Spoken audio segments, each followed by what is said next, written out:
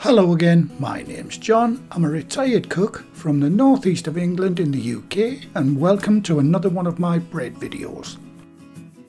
This recipe is a great favourite with our customers, friends and family, and it's these delicious cheesy baguettes. It's similar to my French baguette video, but you'll be pleased to know with the addition of extra yeast, this one doesn't take as long to complete. And here's a list of the ingredients you'll need if you want to have a go at making them yourself. And as the caption says, this recipe will yield 8 9-inch, that's 23 centimetre, delicious cheesy baguettes. Okay, I'll start the recipe by adding to the bowl 700 grams, that's 24.5 ounces of strong white bread flour. That is to say, white flour with at least 12% protein in its ingredients. Now add the salt and whisk that in before adding the yeast.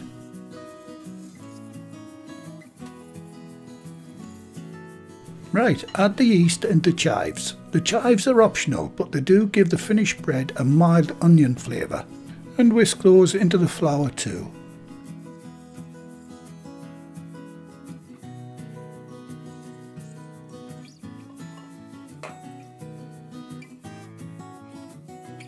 Time to add the cheese. The cheese will mix into the flour easier if it's straight from the fridge. Now gently fold it in using the whisk as shown. Right, time to add the 520 grams, that's 18.5 ounces of cool water. Try to use bottled or filtered water if you can, as the chlorine in tap water can slow the activity of the yeast down. Slowing down the fermentation process in some recipes is okay, but not in this one. Now bring the ingredients together until it reaches a sticky mass as shown in the video. You can use a mixer for this initial mix, but only until it comes together. This only takes about 90 seconds by hand in real time. So unless it's absolutely necessary, it's not worth having to set it up, and then you have to clean your machine afterwards.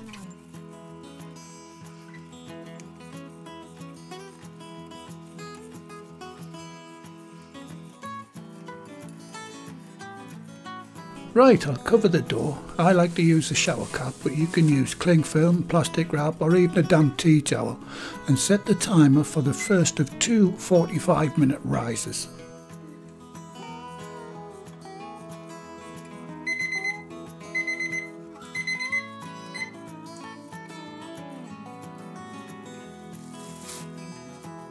As you can see, the dough has risen some, but not a lot on this first occasion. I now need to give the dough a quick fold. This is to mainly even out the temperature. So I lightly wet the bench and scrape the dough out of the bowl, and with wet hands give the dough a few turns.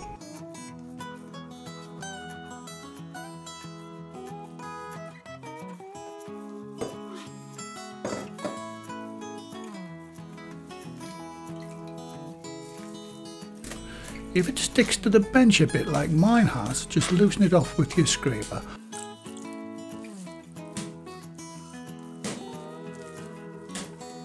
Once it's had a few folds, you can visibly see it getting smoother.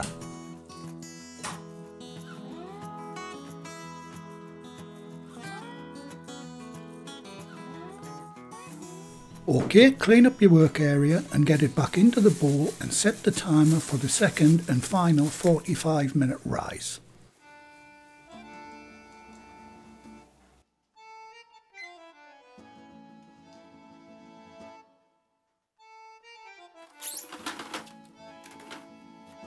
Right, while I'm waiting for the second rise, I can start to prepare a couple of things. First, I'll oil a strip of cling film or plastic wrap and set it aside for now. This is to cover the pre-shaped baguettes, as you'll see a little later.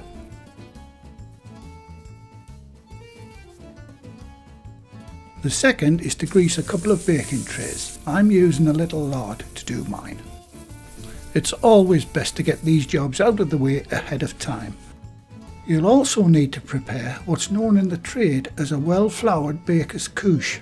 All it is a piece of material to rest the baguettes on for the final rise. I'm using a 100% cotton pillowcase I nicked from the linen cupboard, and I'm seriously praying that she doesn't watch this video.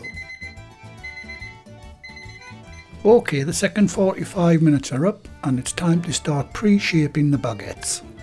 I'll start by dusting the work area with flour.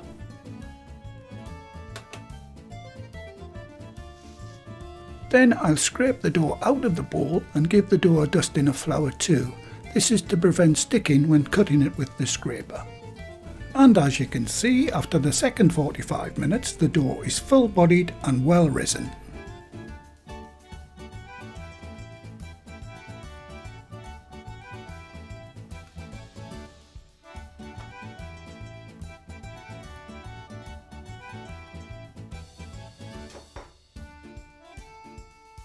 Right, time to divide the dough into 4 equal pieces. If your measurements were right at the beginning, the total weight of the dough should be 1300 grams, that's 46 ounces. So the 4 pieces should weigh in the region of 320 grams, that's 11.5 ounces each.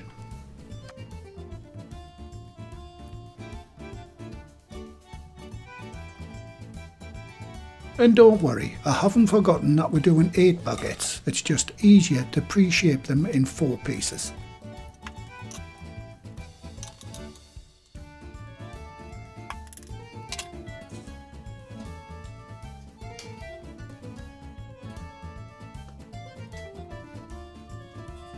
Okay, it'll be simpler if you just watch how I pre-shape these baguettes.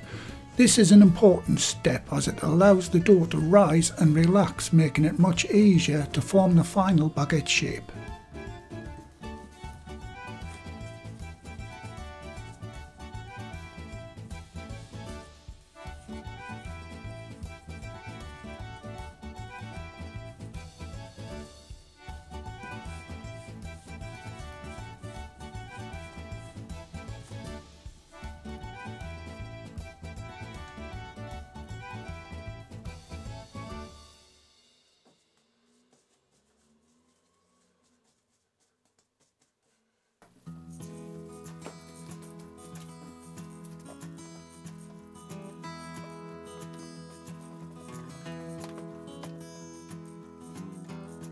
Once they're all formed, cover them with the previously oiled cling film. Then have a bit of a clean up, especially if you've dribbled oil from the plastic wrap like I have, and set your timer for 15 minutes.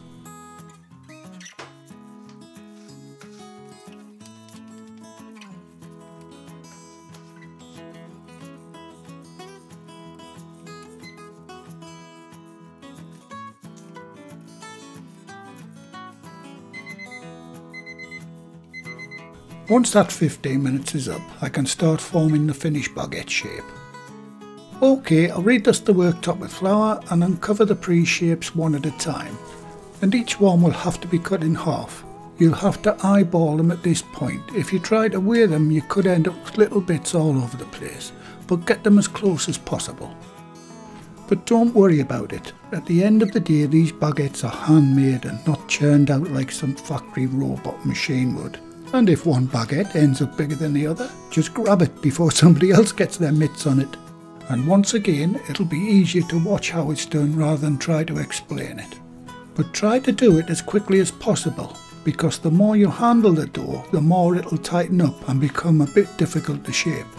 If this happens to yours, just let it relax for a few minutes and it'll become more pliable again.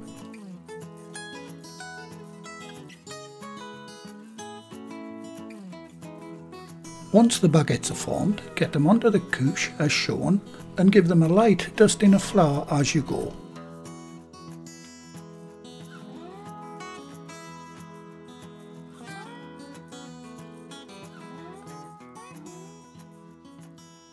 Once you've just about formed each baguette, finish off by sealing the base with the heel of your thumb as shown in the video, making sure the seam is at the bottom when transferring it to the couche.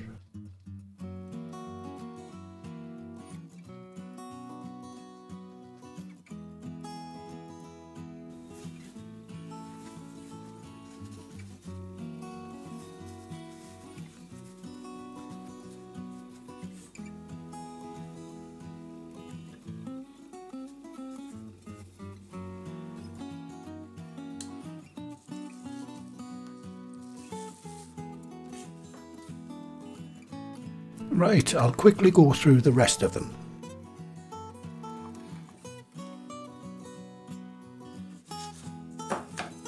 Forming these baguettes takes a little practice, but once you get used to it, you'll just fly through them. Honestly, it's more difficult for me to do these slowly for the video than at my normal speed.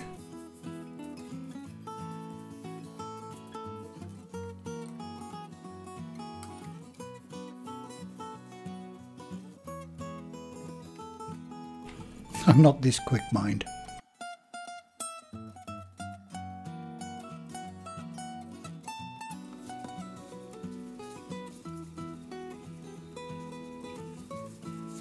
Once all 8 are done, get them on the cushion, cover them with a dry, lightweight tea towel and set the timer for 20 minutes. Now these actually take 30 minutes to rise, so when the time's up, reset for another 10 minutes and that'll allow the oven to get up to temperature.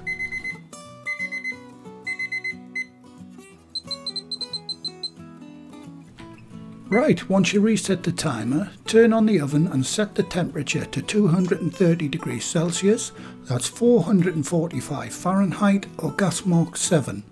I'm setting mine to 210 Celsius, allowing 20 degrees Celsius for the fan assist. You'll also need to place a pan of hot water on the bottom shelf of the oven. This creates a steamy atmosphere to help the baguettes become crispy.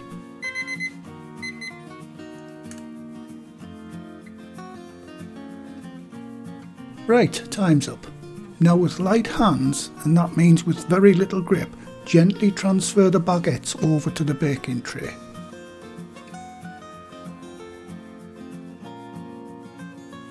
Now space them out like I'm doing in the video, and that gives them a little room to expand and rise.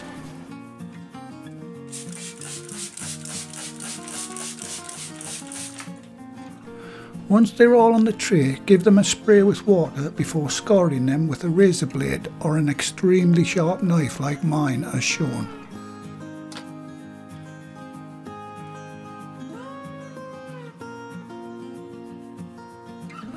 Now garnish the tops of the baguettes with a little cheese as shown. Don't use too much as it may inhibit the spring or rise in the oven.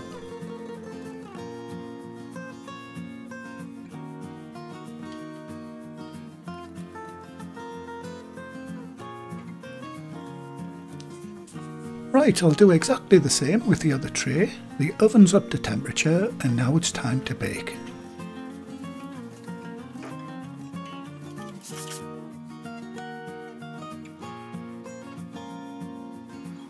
Try to get them into the oven as quickly but as carefully as possible. Before closing the door, give the inside of the oven a spray with water. This will make the baguettes even more crispy.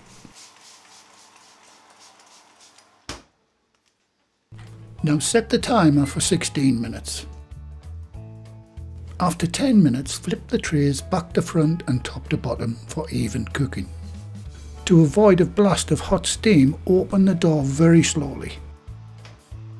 Swap the trays around and close the oven door as quickly as possible.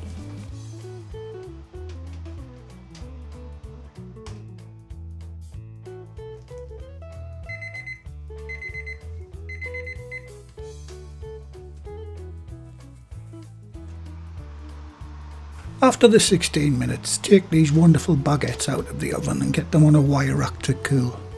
And as the caption says, you may well have to restrain yourself from diving in with a butter knife between your teeth. The smell of freshly baked bread is fantastic enough on its own, but when it's combined with the aroma of toasted cheese, it's downright irresistible.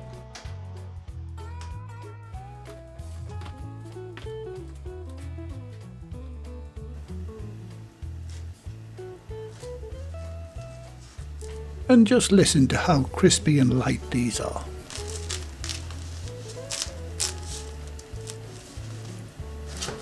Well, you can't actually hear how light they are, but you know what I mean. Now, there's only one more thing to do, and that's the all-important taste test. I think I'll make myself a nice ham sandwich while they're still warm. Well, the crumb inside this bread looks wonderful. Not as bubbly as my French baguette video recipe, but that's because this has only had 2 45-minute rises, which results in a better structure for sandwiches. And of course I'll be using some of my homemade butter. And if you want to know how to make your own butter, I have a video on my channel. I'll leave a link in the description box below this video.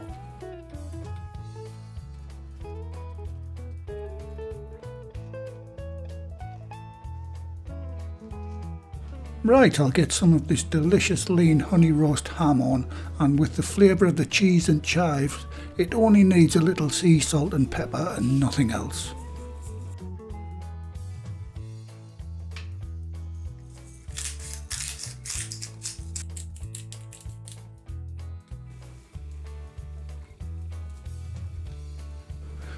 Right, here we go.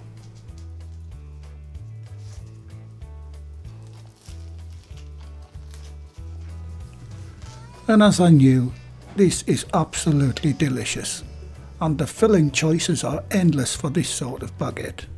I really hope you give this one a try, because believe me, your thumb will be up too. Well, thank you again for watching. Please like, share, comment and subscribe by hitting the circle above. If you do subscribe, activate the bell icon next to the subscribe button on my channel page. And by doing that, you'll be automatically notified every time I upload a new video. And in the meantime, here's a few of my other videos and playlists that you may want to watch.